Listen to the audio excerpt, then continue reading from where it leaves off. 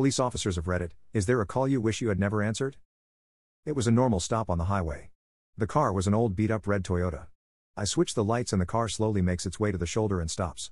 I radioed dispatch the info and the plates came back expired, so I walk up to the car. The driver is sweating like crazy, so I know something is up.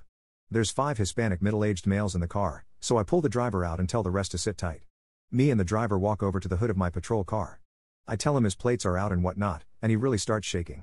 I asked him what's up, and he tells me the guys in the back are loading a shotgun and are going to shoot me when I go to pull them out of the car. Almost losing my crap, I walk back to my car as casually as possible and radio for backup. Backup comes, we sit the driver in my patrol car, and we order the men in the back seat to get out with their hands up. They slowly agree. They're placed in arrest, and the car is searched.